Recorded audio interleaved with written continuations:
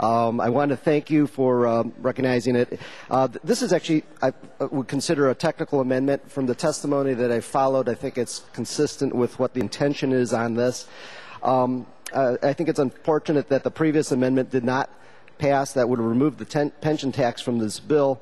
But while that would have truly fixed the mistake that is in there, this amendment would at least make it more honest. Earlier this week, there was compelling testimony before the Reforms Committee that stated in no uncertain terms that our seniors' Social Security payments would not be taxed as part of this pension tax plan.